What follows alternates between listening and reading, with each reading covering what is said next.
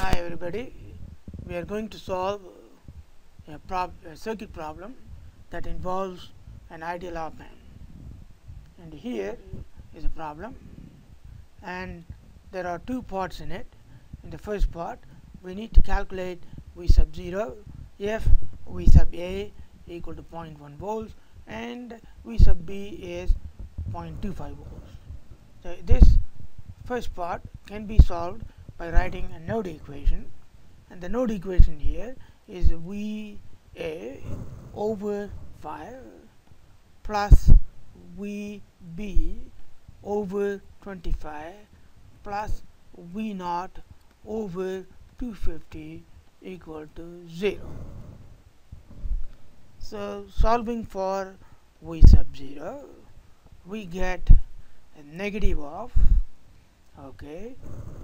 250 over 5 times VA plus 250 over 25 times V sub B.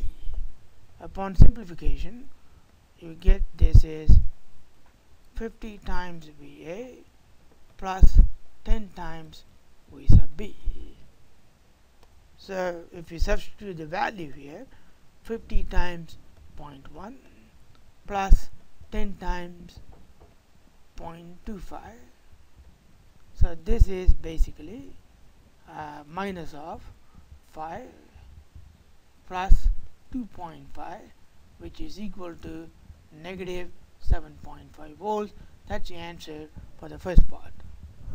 For the second part, we've been asked to figure out how large can VA be before the amplifier saturates, assuming that VB is held at 0.25 volts.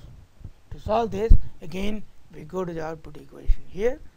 This is going to be minus 50 times VA and then minus 10 times VB. In this case it is 0.25, and this should be minus 10 because that's the saturation voltage with respect to the negative input. So therefore this is minus 10 volts.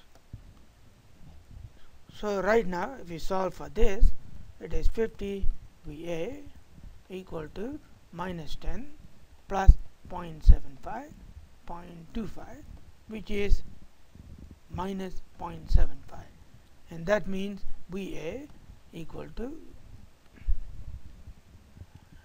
0.15, right, which is 150 millivolts.